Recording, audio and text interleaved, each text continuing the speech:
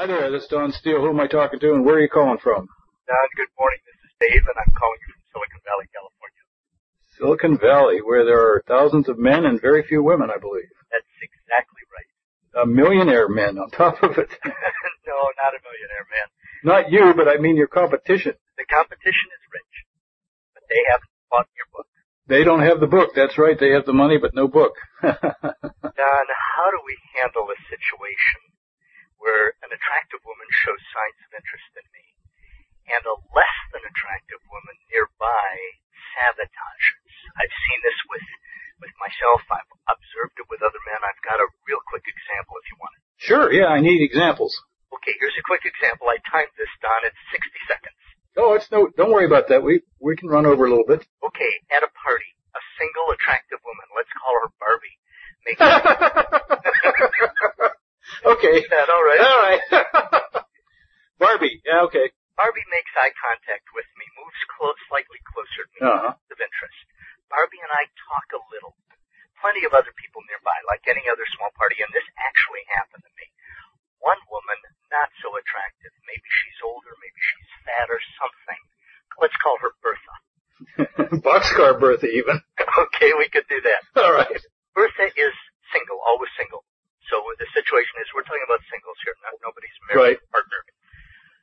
What usually happens when Bertha notices Barbie and me starting to talk is she raises her voice just a little so that everyone nearby can hear, and she'll say, "So, Dave, what do you do?" And Don, I've learned to listen. I've learned the signal of sabotage is that inflection of the voice. What do you do?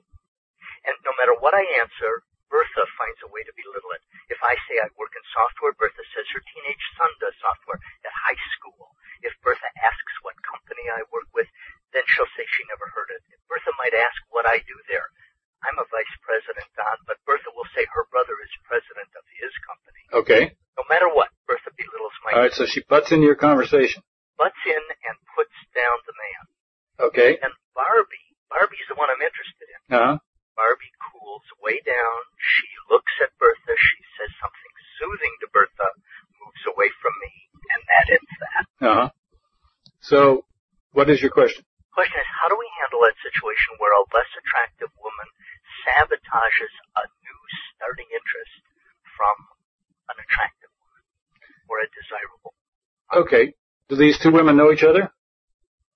I don't know either of them well enough. Let's say no or... Now, what's the event? This particular event was a Christmas party at a house of friends of mine, friends I've known for 10 years. How many people? Probably 20. How are people dressed?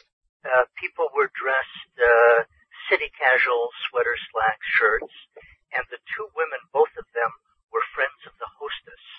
Okay, that's fine. What I imagine happened is that you went for the first eye contact with Barbie and dived right in. Yes, that's exactly. Okay, that's a no-no. Okay, we don't do that. Well, one of the things we do at a party is we go in, we're nice with everybody. Every person there, we want to shake hands, hi, how are you doing, like you did at your acting class.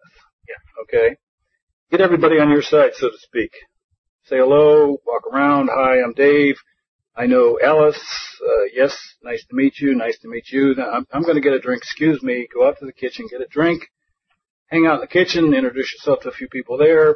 Go circulate to the bathroom. Come out of the bathroom. Take up a position somewhere where you can eye majority of the people.